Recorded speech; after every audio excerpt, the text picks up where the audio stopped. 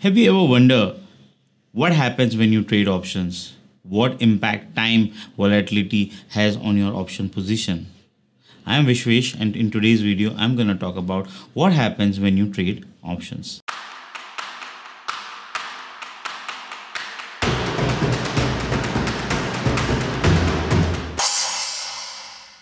Fundamentally, you can only do two things with an option. Either you can buy or you can sell. Now, there are only two kind of option, which is call and put, and there can be several expiries. Okay, and when you mix match multiple expiries, multiple options, multiple long short, it gets complicated. But hang on, guys, we are not going into that much complication.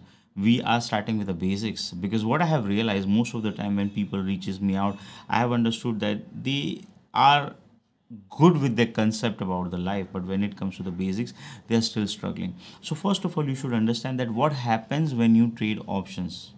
Okay, first thing.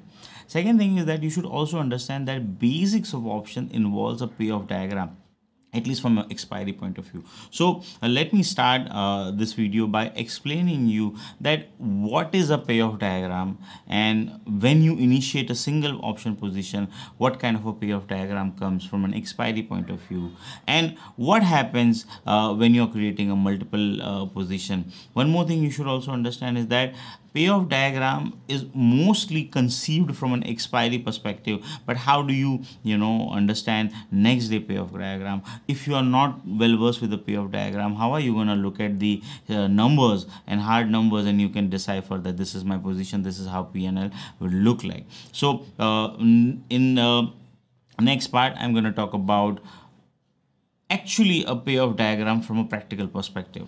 Okay, so before we move any further, for those who are here for the first time or probably seeing this video for the first time, I would request you to first go and see the very long 45-minute live session I have done about the basics of option, like what is call put, what expiries are there, what is underlying, what is strike price, what is in the money, what is out of the money, what is at the money. I would highly recommend, if you're starting new in the market, you plus have a look at that. The link is in the description, if it would be popping somewhere here. So please have a look at that video. Okay, so first of all, you get it this trade. You can buy option, you can sell option. There is a call and there is a put. There is a different expiries, which is weeklies and monthly. And in India, we have only one kind of option, which is European option. And okay, and there is a stock option and index option. Yeah, we gonna be talking mostly from an index option perspective, because that is the most liquid. And just to give you a little perspective, that our index option from a volume perspective is the most liquid in the entire world. That is the statistics I have read somewhere. So now let me just first explain what happens when you actually buy a position. So let us look at how actually payoff diagram looks. Now here I have created a hypothetical image, and this is nothing but a class 4 of your basic mathematics. This is nothing but a kind of a timeline, or you would say that this side is positive, this side is negative. This is x-axis, this is basically y-axis. On an x-axis you plot underlying. So if underlying increases, it goes this side. If underlying decreases, it goes this side. If your profit is there, this side. If loss is there, this side. Now what happens when you buy an option? When you buy an option, you are paying money from your pocket, so that is called a debit, and that is why it will be plotted how much you have. So let's say you have paid a 50 rupees of debit for something, so this is basically minus 50 you'll be plotting. Now this line will come, the first bend in the line, this particular intersection, this intersection is nothing but on this horizontal line, it is called a strike price. So this is a strike price. So now you know that the bend on the payoff diagram is actually a strike price. Now bend, which is your strike price, plus the amount of debit which you have paid, that would give you a break even. So intersection of the horizontal line and this payoff line is your break even. So this is your break even, This is your strike price. This is the debit you have paid. This is the profitable side. This is the loss side. Now, whenever you will see any payoff, whenever you see any payoff, you have to understand that this is the kind of a diagram it's going to be there. This particular payoff, when I'm referring, it is for the call. As you see that it is a debit. So I have bought a call, means I have paid. As you see, as underlying rising, the line is going higher. So if you notice again from the payoff perspective, underlying increases and this line is going up, and this is the green which I'm indicating. Now this has a variation. There can be 2, 3, 4 variation depending on what you're buying. Either you're buying call or you're buying put. You are selling call or you're selling put. And when you'll merge, what happens to the payoff? Now that is a slightly complicated, and you should also understand that this particular payoff diagram is from an expiry point of view. Okay, so now you know that how actually payoff diagram is constructed. It is not a very rocket science, but you should understand positive, negative side, debit, credit. Then where is the intersection, which is your break even, which is your strike price, and how the intersections are coming. Then you should probably focus on the other payoff diagram. So basically you should understand that when you buy a call, you are having a stance that if underlying going up, you will make money. So you're having a bullish stance, right? When you buy a put, you're having a bearish stance. So if underlying decreases, you will make money. So here I have plotted all the 4 position which you can do within option. This is a long call payoff. So if you see, as underlying increasing, the profit is increasing. This is a long put. As underlying decreasing, your profit is increasing. Now this is a long option category stance. So basically, when you're buying option, it is also called as a long option. So either you're buying call or buying a put, it is called a long option. And when you're buying a call, you want underlying to increase. When you're buying a put, you want underlying to decrease. Now opposite to that, what I said is that there is a call and put, and you can buy and sell both. When you are selling a call, you are receiving a premium, and that is the reason this line is plotted in the positive category. This is why it is called a limited risk, limited reward strategy, because when you're selling an option, your maximum profit is to the tune of amount of credit which you have received. Now if you see that if you have sold the call, as the underlying decreasing, your profit is kept, but if it rises above certain level, your losses is unlimited. So when you sell an option, your loss is kind of an unlimited theoretically, and when you buy an option, your losses are limited. But when you buy an option, your amount debit is nothing but which premium you have paid, and when you are selling option, the credit which you have received, your maximum profit. So this is basically long call, this is long put, this is long call, this is long put, this is basically short put, and this is short call. So I hope this 4 diagram now will make more sense to you, since you understood the actually how diagram is constructed.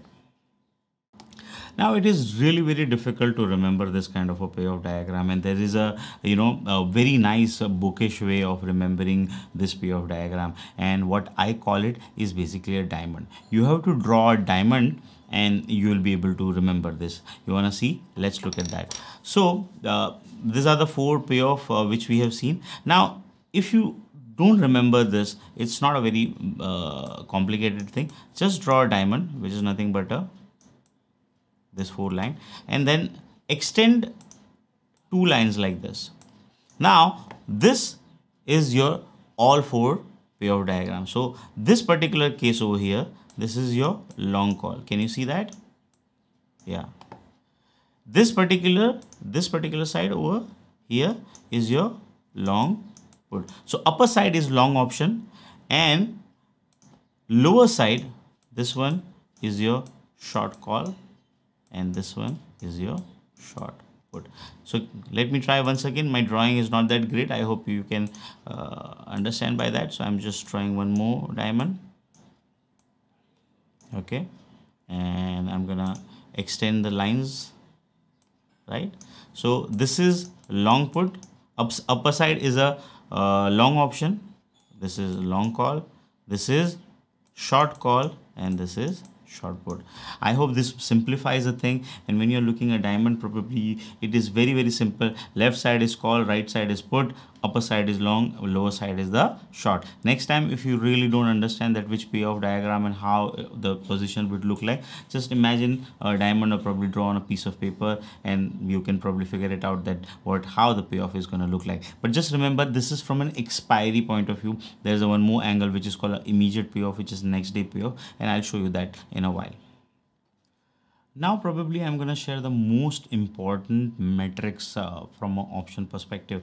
Whether you are newbie or whether you are an advanced trader or whether you are somebody who is giving a chance to understanding the option, this particular slide is going to clear all your doubt, and probably you will have a most clear stance about how a trading position look like. So this is a, in my opinion, not copied from anywhere. This is my construct. I have just created a 30 minutes back to explain you how does it look like. So this is buy option, this is sell option, this is call, and this is put. And I'm going to explain a one, and rest of the things is going to be very, very simple. So when you buy an option, you basically have a debit.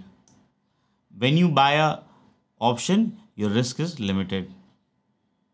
When you buy an option, your reward is unlimited. When you buy a call option, your view on underlying is bullish. When you buy an option, your direction is positive. So if direction is nothing but a delta, D4 direction. When you buy an option, if volatility rises, it is good for you. So basically, option buyer has a positive vega. Just remember this for now.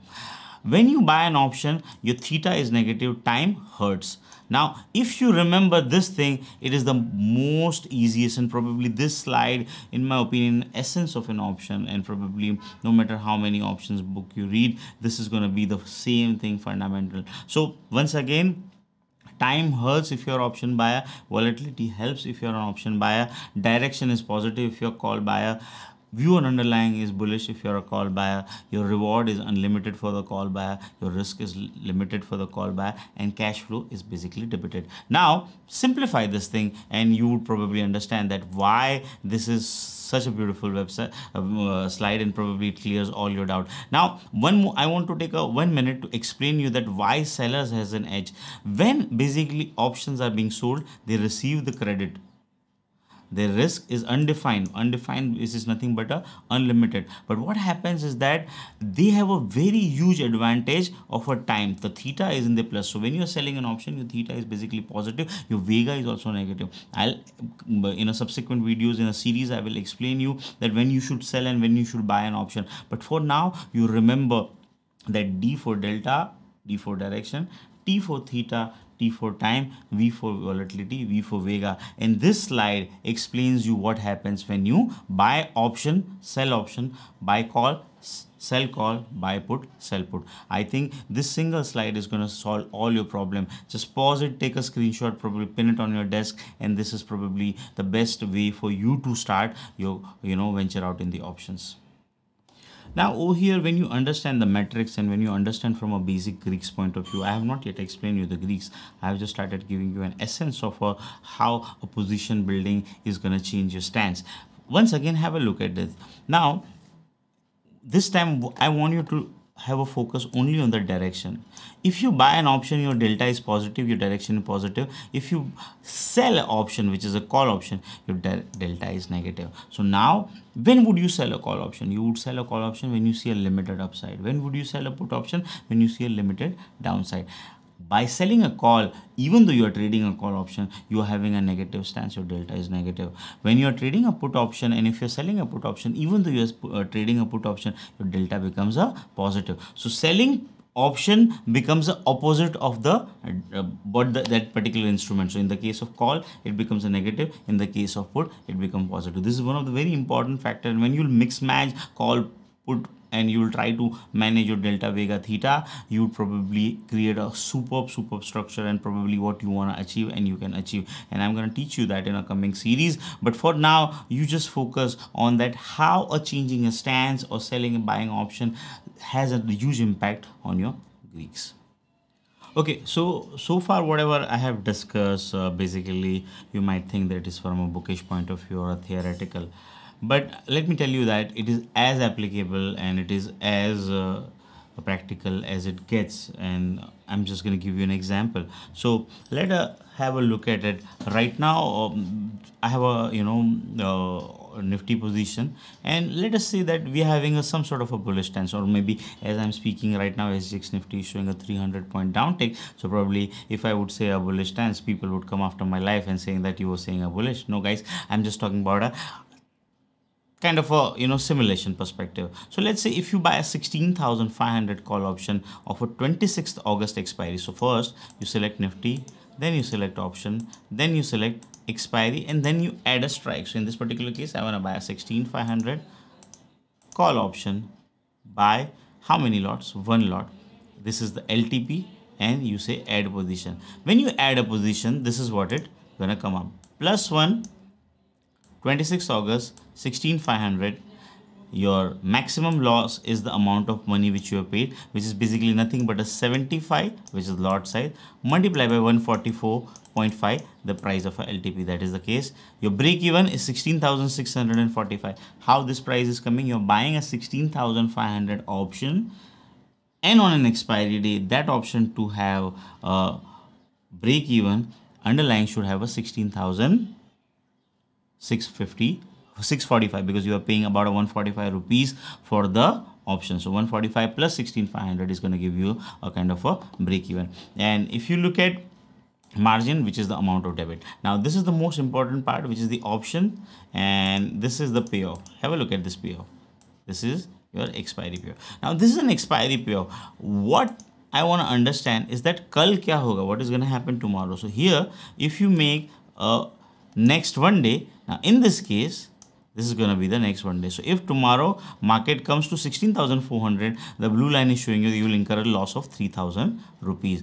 And if it goes to 16,649, you will incur a profit of about 2,900 rupees. So this is called a next day payoff. A next day payoff has a huge role to play when it comes to the strategic position, because you're having a theta vega and a kind of a complicated thing. But in this particular case, next day payoff is also important for you to understand, because your theta is decaying. Now there is some more important Greeks which you would like to understand, is that what is your theta, what is your vega, what is your gamma, and what is your delta. So your delta is about 30. So that means every 1 point change in underlying will give you 30 rupees. Your theta is 365 rupees. So that means if one day nothing happens, your value of an option will reduce by 365 rupees. And last is your vega, which is 435. Every 1 point change in the volatility will give you a 435 rupees. So guys, this is the practical approach, and I'm just removing this position. Let me just reset this position.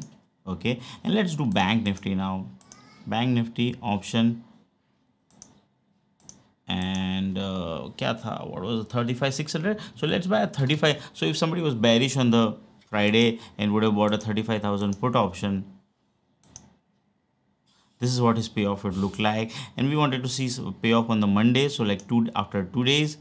And after 2 days, if underlying comes to 35,000, which is round about here, the blue line would give is the profit. You would make a 5,800 rupees profit. Why you would make a profit? Let us go and have a look at your delta is 24 minus. So that means 1 point agar gira, aapko 24 rupees aayega. If 1,000 point it falls, you will make a 24,000 rupees. Your vega is 1,519 rupees. That means if volatility of an option increases by 1 point, you will make this much. So guys, in today's video, I have tried giving you a glimpse of what the basics of options are, how the options payoff are constructed, different kind of an options payoff. Options and the factors have an implication when you're creating an option position. When you create an option position, what sort of an impact does it have of volatility, time and direction, and how when you're creating a position, how to see next day payoff, how to understand what Greeks has an implication on that. Please guys, if you really like the video, please subscribe, consider subscribing, at least share it with your friends who are eager to learn the options. That will help motivate me to create more content like this. Thank you so much, and please leave a comment what would you like to learn next.